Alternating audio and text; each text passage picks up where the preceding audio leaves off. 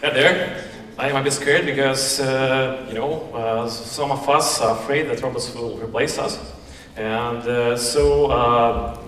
my presentation is called Algorithm-Driven Design, or Will Robots Replace Designers? And let me see how it works. Which button should I put? Should I press? No, I should be replaced by robots?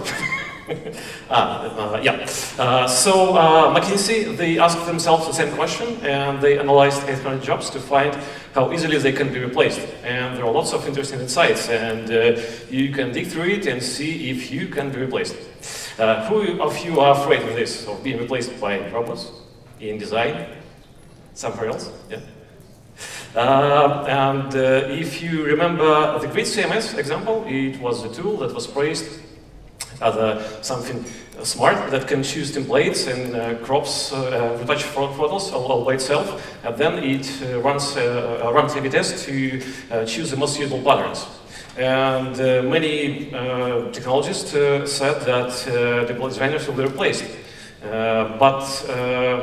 While the product was in a private beta, the design news community found real-world examples of websites created with the grid. And they had a mixed reaction because people criticized the design and code quality. And many skeptics opened a champagne bottle on the day. So, the idea to fully replace a designer with an algorithm, it sounds futuristic, but the whole point is wrong. Because if you look at what we do at our jobs as product designers, we help to translate a raw product idea into a well-thought-out user interface. We apply solid interaction principles and a sound information architecture and a visual style to it. And at the same time, we help a company to achieve its business goals and strengthen its brand. So it's much more than making mockups in some design tool. Last year, the technological foundations for these tools became easily accessible, and the design community got interested in all those things like algorithms, neural networks, machine learning, and artificial intelligence.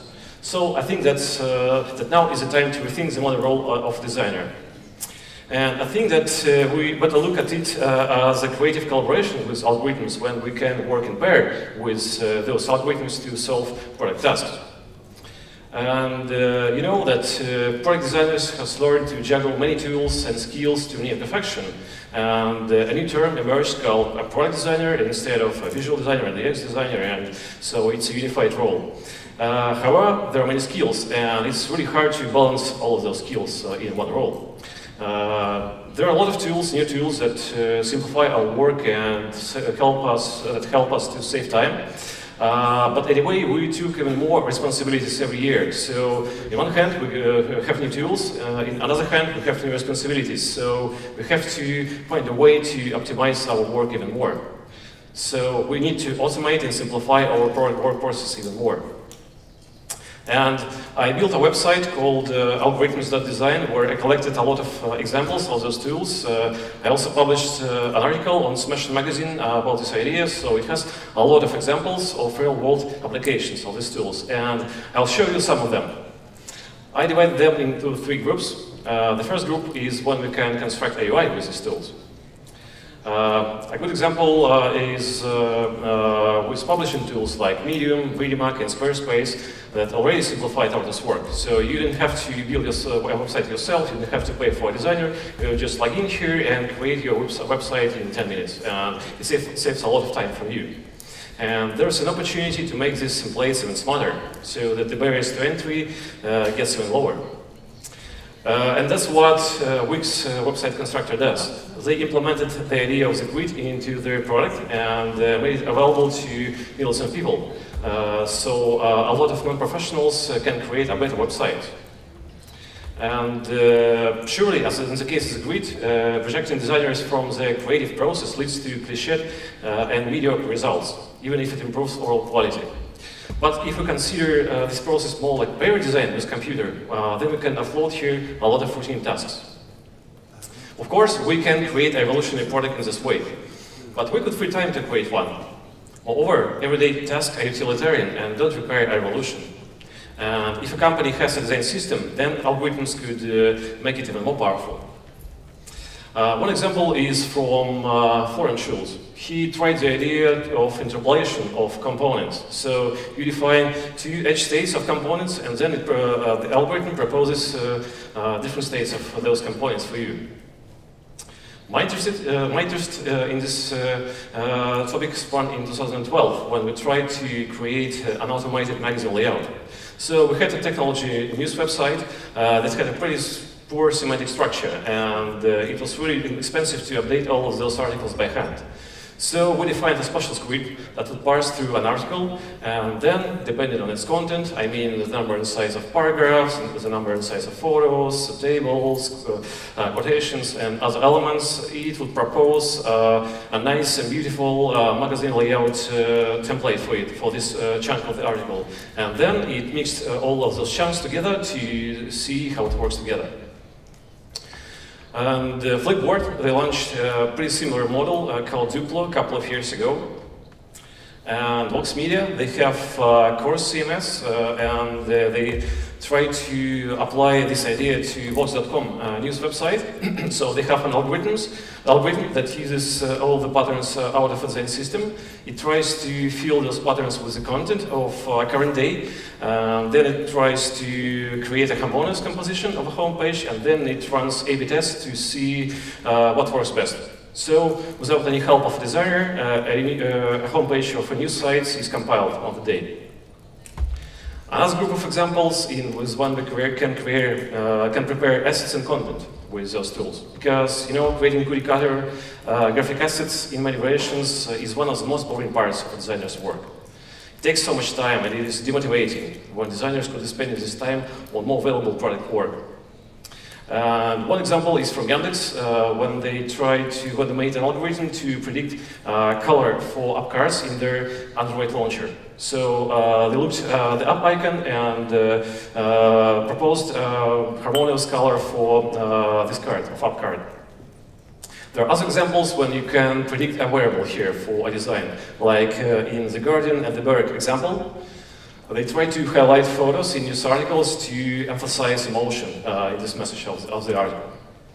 But these examples are pretty simple, so it's where you can just control one variable. But we can go even further and create the whole composition with that. It is another example for Yandex, Yandex Market. They have a simple tool for marketers. It's a web page when a marketer could upload an image of a gadget, then type in the numbers of the gadget in this collection, and then it generates endless number of those banners for you, and all of those banners are conformed to design guidelines. So you don't need to make all of those banners yourself. Netflix, they went even further, and they created a truly crazy script that crops movie characters from posters. Then it applies a stylized and localized movie title to it and runs automatic user experiments. So they create thousands of those banners without any help of a designer. And the team at Engadget, they did the same with the text. They nurtured a robot apprentice to write simple news articles about gadgets. We all remember last year it was a huge hype with style transfer apps like Prisma that could help you to take a photo and apply a style of famous artists to it. So here's a rhetorical question. Will those neural networks make illustrators obsolete because you can take a style of an illustrator, apply it to some photo, and then you don't need this illustrator? I doubt it will replace those illustrators with a solid and unique style, but I think that it will help a lot of companies to produce cheap illustrations when you don't need something unique, and you can do it for cheap to differentiate from other products. There are even more complex examples with life identity, like in this Wolf Olin's Hawaii Telecom example, which reacts to sound. And you just can't create such crazy stuff like this without creative collaboration with algorithms. Third part is when we can personalize UX for our audience segment or even specific users.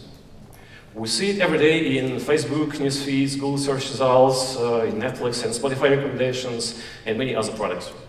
Besides the fact that it relieves the burden of users of filtering this vast amount of information, it strengthens connection to the brand when a product proposes better content for a user.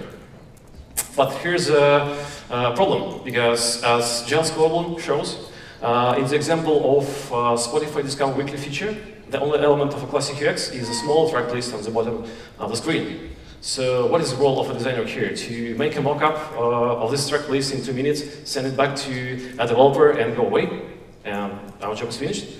But we should see how other people doing it, like Airbnb. They, designers, design team, they collaborated with developers to answer a question.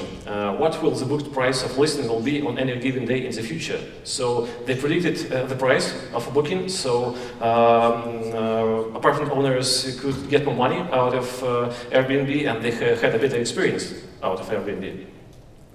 And here's also anticipatory design with tools like Google Now and Siri that can, for example, propose a way home to from work using location history data. So I think that we should look at it as an exoskeleton for designer. So it will be a set of tools that will increase the number and depth of decisions we can get through without spending our time on routine tasks. But what tools do we need here? If you look back at the middle of the last century, computers were envisioned as a way to extend human capabilities. Wolf Peters and Sami Vinegar, they analyzed computing history in detail, and the idea of augmentation of human ability in detail. And they see 3 levels of maturity for design tools. First-generation systems mimic analog tools with digital means. The second generation is assisted creation systems where humans and machines negotiate the creative process through tight action feedback loops. And the third generation is assisted creation system 3.0, which negotiates the creative process in fine-grained conversations and augment creative capabilities and accelerate the acquisition of skills from novice to expert.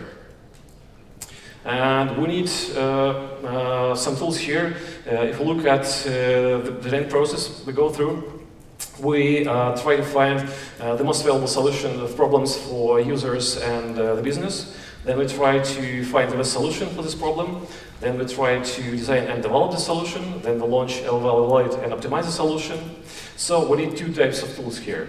One set is analysis tools, and I think that's where we are the best as designers, because an algorithm could hardly replace research like ethnography. It couldn't go to visitor's house and see how it works, so we are safe here. But if we can explore the usage patterns of existing products, it can be done by algorithms. And we should study machine learning here, because it helps us to find a way to apply these ideas to our existing products. We also need synthesis tools here. The best example is Autodesk Dreamcatcher.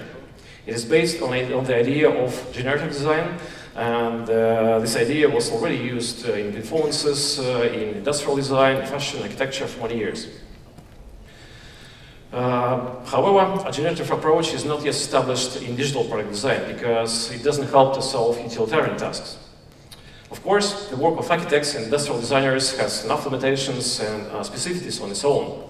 But user interfaces are static, so the usage patterns, content, and features change over time, often many times. And we can predict some working process out of the idea of generative design applied to digital product design. At the first step, an algorithm generates many variations of a design using predefined rules and patterns. Then, the results are filtered based on design quality and task requirements. Next, designers and managers choose the most interesting and adequate variations, polishing them if needed. And finally, a design system runs A/B tests for one or several variations, and then humans choose the most effective of them. It's yet to know how we can filter a huge number of concepts in digital product design, in which usage scenarios are so varied. If algorithms could also help to filter generated objects, our job would be even more productive and creative.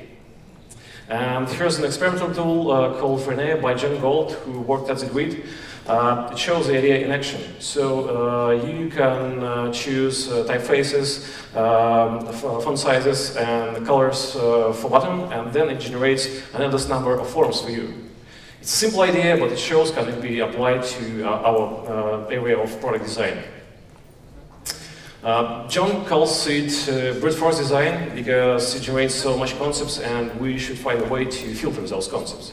But he emphasizes the importance of a professional being in control. But do those tools already exist? Unfortunately, there are not so much of them, except of those experiments. There are tools that are a bit similar to what we do, like LogoJoy. It replaces freelancers for a simple logo design. So it asks you a couple of questions, and then it generates an endless number of logo variations for you.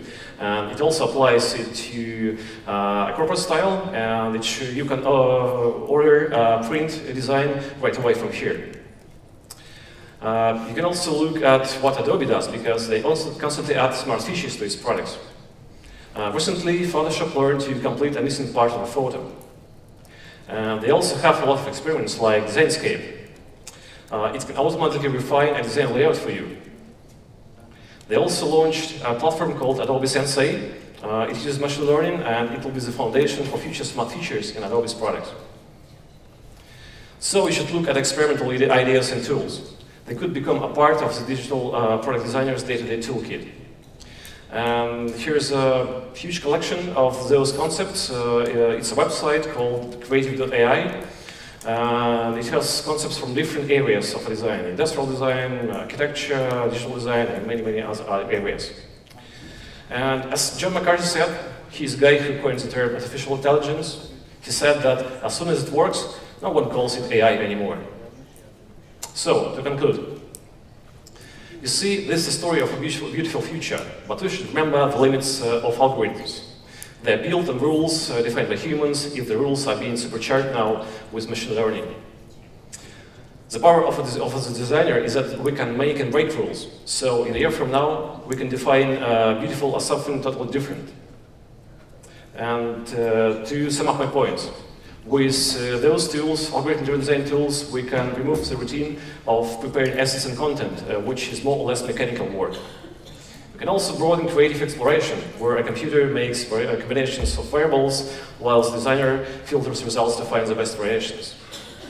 We can also optimize a user interface for narrow audience segments or even specific users. We can also quickly adapt a design to various platforms and devices, though in a primitive way. And we can experiment with different parts of a user interface and particular patterns, ideally automatically. However, there are downsides too, because we can only talk about a company's custom solutions in the context of the company's own tasks. And as the GUI CMS shows, a tool alone can do miracles. Without a designer at the helm, its results usually will be mediocre. And breaking past business styles and solutions becomes harder. And finally, copying another designer's work becomes easier if a generative design tool can dig through Dribble and copy those ideas to another designer. But you see, digital products are getting more and more complex every year. We need to support more platforms, tweak user scenarios for more user segments, and hypothesize more. So rather than hire more and more designers, we can offload routine tasks to a computer and let it play with the phones. So you see, the revolution is already happening, so why don't we lead it? And I refer back to the website where there are a lot of much more examples, and if you have any other examples that I don't list here on my website, you can feel free to send it to me and I will include it here.